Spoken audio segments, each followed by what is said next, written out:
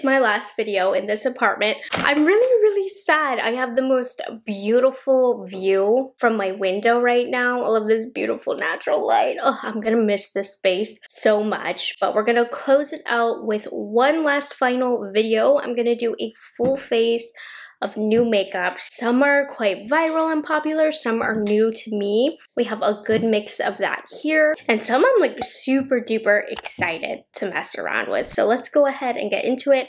I've prepped my skin with just moisturizer. How I prepared for this move, if you missed it, I am moving. I did film a get ready with me if you want the details on that. I've packed up all of my makeup, but for video ideas, I've bagged everything. For foundation, I have been dying to try these new AboutFace foundations. These are the Performer foundations. I saw Patrick Ta use the foundation on Halsey when he did her makeup, and these looked beautiful. So let's see what shade I am. Probably L1 neutral. So this one looks like it has a sponge applicator. I think that one is going to be a little light on me. I hate when I pick the wrong shade for myself. It blends in really naturally to my neck though. Let's try LN2 or L2. I think this one will probably be better. Yeah, we'll do L2. I do like this applicator. I know some people are going to be grossed out by it dipping back in. That doesn't bother me really. Did run out of product for my forehead, but I do have myself a big forehead. Blending this in with my current favorite, my Rose Ink number 3 brush. Ooh, this has a very pretty finish to it. It's quite natural, and the coverage really blended out. I feel like it doesn't have that much coverage, but I don't know why. I just had a feeling that this foundation was going to be a beautiful one. And it really is sitting gorgeous on the skin. There's been so many foundations to review lately. I just did the new Makeup Forever one. I did the new Louboutin one. That one was like a luxury one, but I had to know, and that one was beautiful. We've had a very good run of new foundations, and I have even more that I've packed in my bags to test. So this one has quite a natural finish. It's not too glowy. Definitely a light coverage. You can see some redness still. It looks a little dry on my nose. I want to see if we can build up some coverage here. So I want more on my nose and just the center of my face. It did build up a little bit, but this is definitely a light to lighter side of medium coverage. One thing I will say about this, as I turn my lights down, it's not sitting the prettiest on the drier parts of my face, which right now is my nose. It's not terrible. Most foundations have not been sitting pretty on my nose, so it's not bad, but it certainly isn't helping the area. But other than that, on the places on my face that don't have dry patches, this looks really nice. It has a natural finish to it, meaning it's not super dewy, but it also isn't matte. It's kind of right there in the middle, which is where I like it. I tend to like my coverage in the middle, my finish in the middle. I think this looks pretty, and it looks very light on the skin. It doesn't look like I have makeup packed on, so I'm liking this so far. For eyeshadow today, I have a new exciting palette from Nomad. They launched their New Zealand Stargazing palette. Oh, look at these pretty galactic tones. You can definitely have some fun with this color story. They create one of the best color stories that are not only fun for the theme, but I feel like they also make sense for applying to the eyes. So what I'm gonna do, I'm gonna start off with Night Hike right here using a Rephr 16 brush, and I applied a little bit of the foundation on my eyelid just to make everything nice and even color-wise. And I'm going to apply this to my crease like so, and just blend it out. If you haven't taken a look at Nomad Cosmetics, they're an indie brand, and their color stories are insane. If you are bored of what's happening on the mainstream market, look into Nomad. They are not shy of color. Then I'm going into the Cosmos, which is just a gray color. I'm using an A502 from BK Beauty for this, and I'm keeping it lower than the first color. These cool tones are so nice. And these transition tones will go with the other colors in the palette. I get just a little bit more of that gray color. Okay. Next up, I'm going into Carter Observatory, which is like a purpley blue, and it's very, very pigmented. So I'm blending this out to create a somewhat winged out look. And I'm just keeping it in the outer quarter of the eyelid and blending it out. This is a Rephr 14 brush that I'm using, and I'm going back to the first brush I used to soften and blend out the outer corner here. You might need to go in with some other shades because this shade right here, Carter Observatory, isn't the easiest to blend. You can get it done, but it takes a little bit of building, blending, and patience. Okay, with a What's Up Beauty R108, I'm going into the tiniest bit of Dark Sky Nation, just a black, which I'm so happy they put a black in this palette. Blacks are underrated. I know they seem scary, but they're perfect for adding that little bit of depth out here. How good is this looking? And this look is really easy. We're going into Milky Way, which is one of the gorgeous multi-shifty shades. This one's like a purple blue. And I'm just gonna pop this right in the center, then the outer part of my the outer part of my eyelid. Isn't that stunning? And then in different lights, you'll be able to see the shift. If you need to, go back in with a brush to blend the colors. And then to finish off for the eyelid, we're going into Aurora Australis. And this has a crazy shift of like purple and blue and green, and it's a brightening shade. So it's great to open up the eyes as well, because sometimes with multi-chrome shades, I find I don't reach for them as much because they're just so dark on my eyelid and they close my eyelids. This is one that will open them up so it won't be overwhelming if you have a smaller eye or are just not going for that look. And I'm just going back and forth between the two lid colors to give it a more seamless blend. You know, I haven't been doing a lot of eyeshadow looks on my channel lately. It just hasn't been what's popular, because I do mostly focus on the mainstream market. So I do always look forward to a good indie review. So we're going into Magellanic Clouds. This one is another one that's a light multi-chrome shifty shade. Has some warmth in that shift as well. Just gonna put a little dot right here. This look is so good. We're not even done really because I have to do concealer and stuff, but I'm gonna try a new black gel liner. So this is from Trixie Cosmetics. It's the Hotline Black Gel Liner. They also just launched a white one. I have not used gel liner in a minute. Let's see. Okay, I'm just using their brush that came in the PR package. Oh, I'm out of practice with gel liner, but I used to swear up and down gel liner is easier than like a pen liner. I packed away all my brushes. Otherwise, I would probably dip into my favorite MAC brush for eyeliner, but I don't have it. But I'm not having the easiest time with this angled one, but the liner is applying nice and smooth. You know the drill with eyeliner. Privacy is needed at this time. Okay, an update on the eyeliner. I think I don't like the brush. It's too stiff, so I had trouble building up the pigmentation in the outer wing. And then, of course, my eyeliner ended up a lot thicker than I thought it was going to. I had too much fun. But anyways, I want to try this with a brush that I'm more used to be able to accurately review it. For the under eyes, I'm going to use the Jones Road Neutralizer pencil, which is a new color correction pencil that they have. This is going to be perfect since we are wearing such dark eyeshadow. We want to brighten up underneath, and I definitely need to get rid of discoloration because sometimes colors like this can emphasize any under eye darkness. So I have the shade Fair Pink, but I'm only going to use it on one eye since I am trying a new concealer. I want to see if I notice a difference today. So I'm taking my BK Beauty brush and just pushing this in because honestly this is looking a little dry. Maybe a finger would be better. Use a ring finger, it's softer. This isn't as creamy as I would prefer it to be.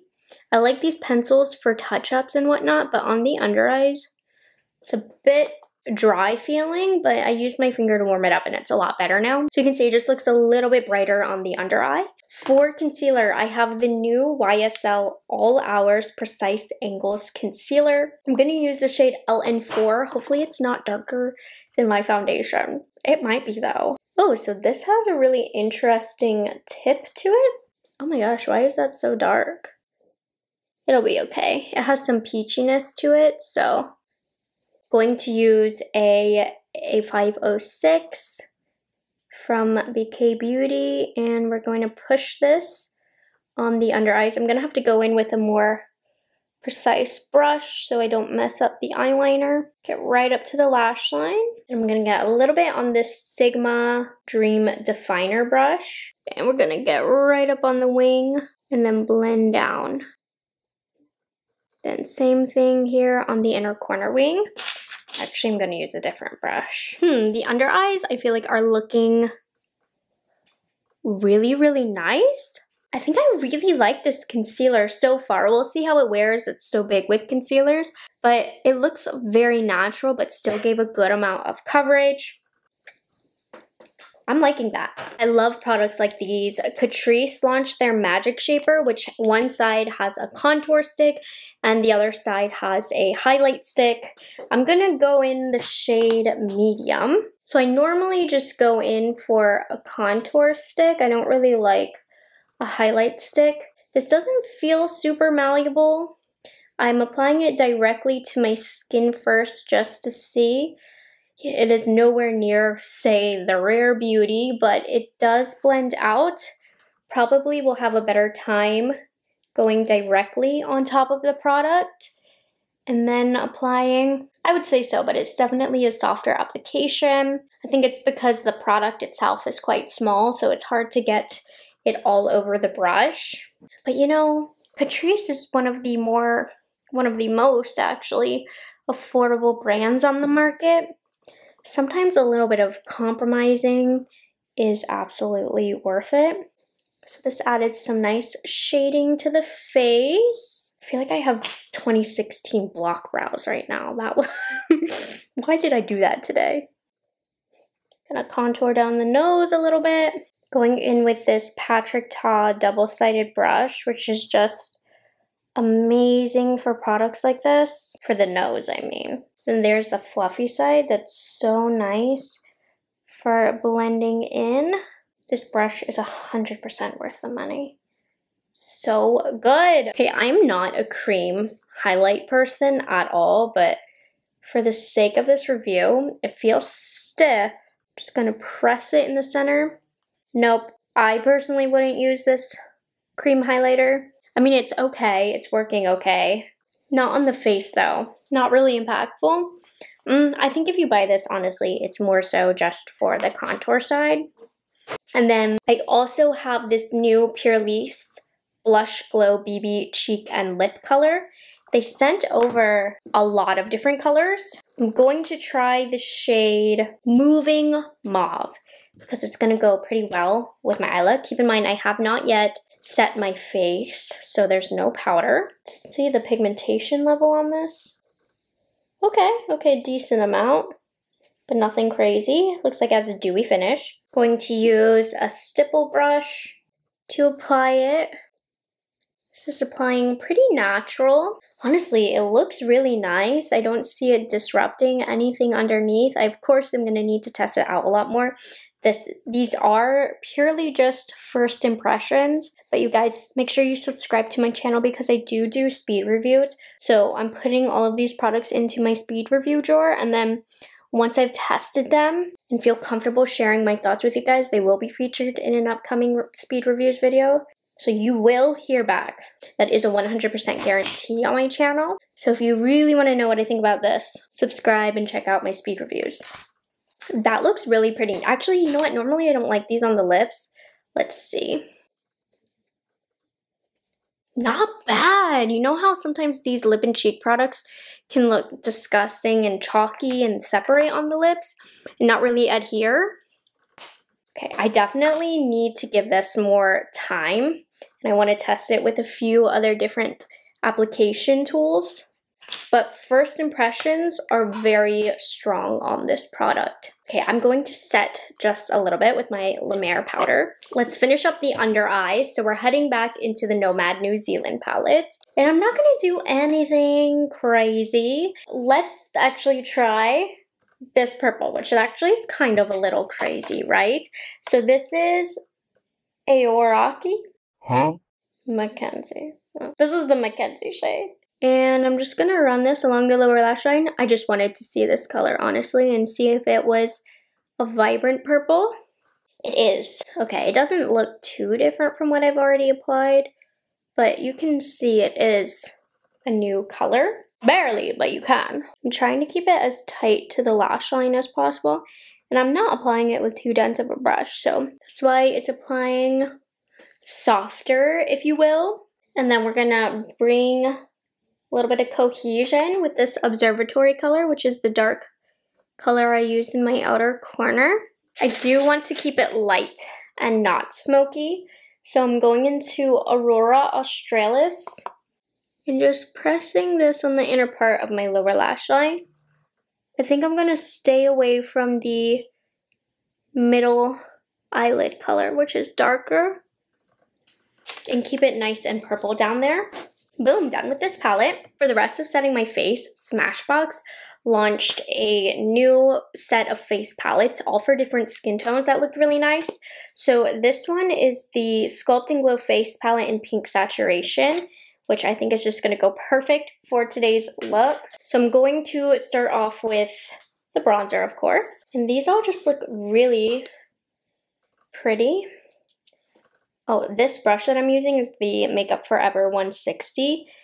It's so nice for applying bronzer, powder bronzer, over a cream bronzer because it doesn't pick up too much product, because sometimes when you have a cream bronzer down before and then you use a brush that's a little bit too dense with the powder bronzer will stick to the cream bronzer and not be blendable. So you want a brush that has little to no density. So this one is perfect for that.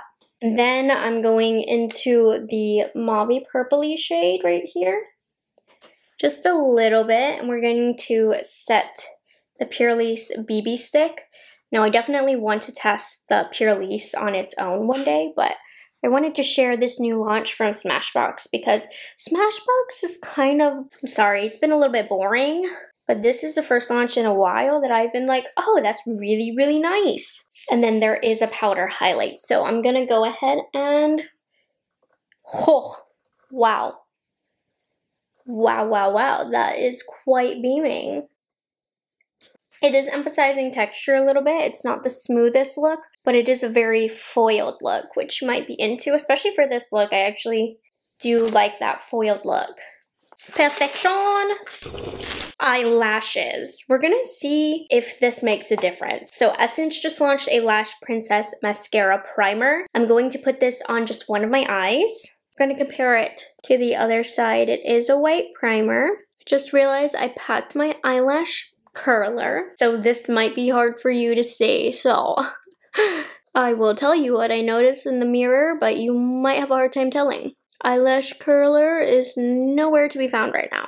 I'm gonna give that a second to dry. We look crazy right now. And then I don't believe this is a new mascara at this point, but I do have a Catrice Pure False Lash Mascara to throw on over top. And we're gonna see if the primer made a difference.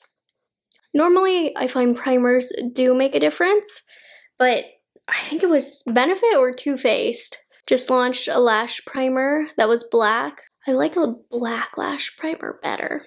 I like this spoolie though. There's a little tiny curve to it. Some mascara ones are too curved and my eyes are too flat, so I don't like the curve. This one has like the perfect, very subtle curve. Mostly like for Asian eyes. I think you'd like this. I definitely think it does look a little thicker on the primer side. Nothing crazy, but I think the buildup is also quicker as well. No, the mascara primer did a little something something. Nothing like life-changing, but she did a little something. Side note, I actually really like this mascara and how it coated my lashes. So very positive. For lips, Persona sent me a package and I've heard great things about their lip liners, so I want to try one of those. Let's do Dusk. It's giving Pillow Talk Medium from Charlotte Tilbury. Really smooth, creamy application. Let me draw on my hand. I want to see if it sets. Gorgeous color.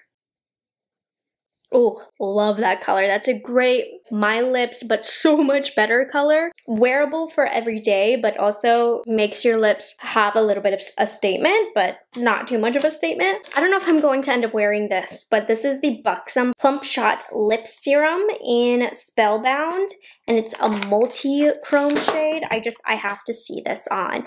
They sent over a bunch of colors. I picked a few that I thought I would wear, and this is one of them. Let's see.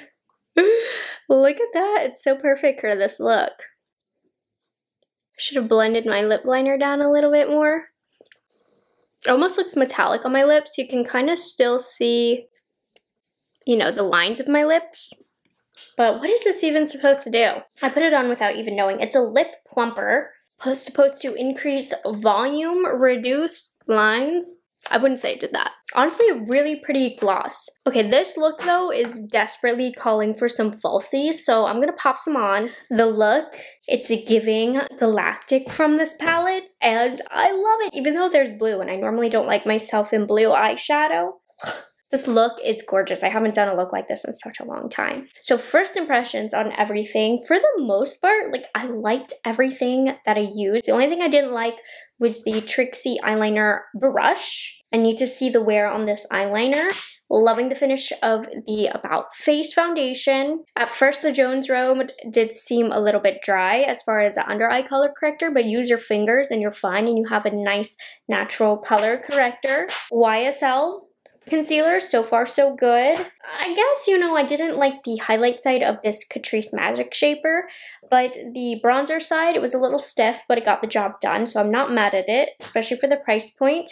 The Pure Lease Blush Glow does not set down, so keep that in mind, but it is going to keep your skin hydrated throughout the day. So if you have dry cheeks, this could be a really good product. So far, I'm loving it, but I need to test this on its own, so I don't want to give my full thoughts. Really enjoyed the Smashbox Halo palette. Again, need to use that a lot more. So far, I'm even liking the mascara and the primer. This was really great. I did have a little bit of issues with getting an even blend in the outer parts of the eye today, but that's to be expected with these types of shades. They're just typically a little bit more difficult to work with, but I loved the pigmentation level on these. The shimmers in this palette is gorgeous. Really, really nice job by Nomad, especially with these colors that are quite difficult to formulate. Loved the Persona lip liners. Now, they do set down a little bit, but it's not an intense set. This color Dusk, beautiful. Definitely going to be a new one in the rotation. And surprisingly, I'm quite into this Buxom Plump Shot Lip Serum. There's a lot of different multi-chrome shades if you want to check it out. Love it with this lip liner color. And I started to feel a little bit of a sting, so if you don't like sting, you're not going to like this. But it's actually quite pretty. I honestly thought this was a product that I might not enjoy, but very pretty. Even for every day, not just with this look. This is such a good combo. So much more into this than I thought I would be. So that's everything that I tried today. As I said before earlier in the video, if you want updates, definitely subscribe to my channel. I'll have them up in the next few weeks as I continue to use these more. Farewell to this background. I have no clue what it's going to look like once I move into my new place, but I'm gonna miss it. I'm gonna miss my beautiful city view. But wish me luck on this move. Today is Friday.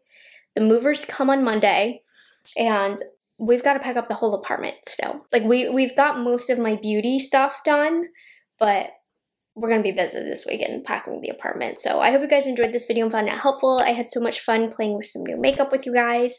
I'll catch you guys in the next one. Bye guys, have a good one.